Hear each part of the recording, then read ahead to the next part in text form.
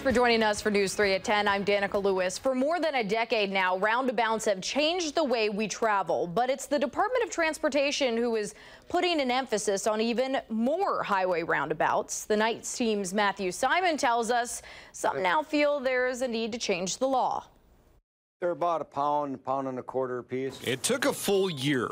And there's two. But owner of Wanakee's Village Market, Fred Loy, says business is returning to normal.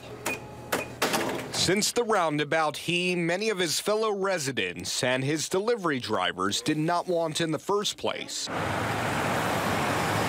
They have a problem getting through it. Was built 3/4 of a mile down Main Street. Most of the town or the village or that doesn't want it, they shouldn't have to have it.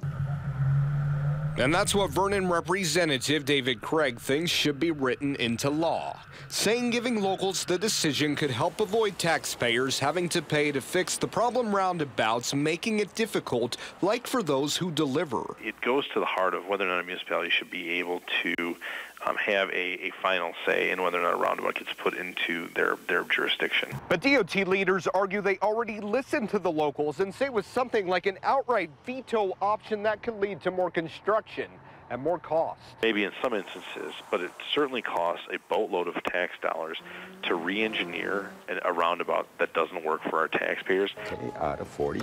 While Fred Loy says the new roundabout down the road is not costing him deliveries. Nobody has ever said they couldn't come here because of the roundabout. He says the point is his voice, and those who live here should matter more. Have a good evening.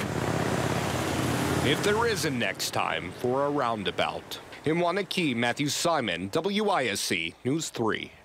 Now, along with the DOT, some lawmakers spoke out against the highway proposal. During a hearing last week, they said this is more about fear of change than actual reason. The earliest the proposal could see a vote is next year. It would need to pass both the Assembly and Senate and receive Governor Walker's signature.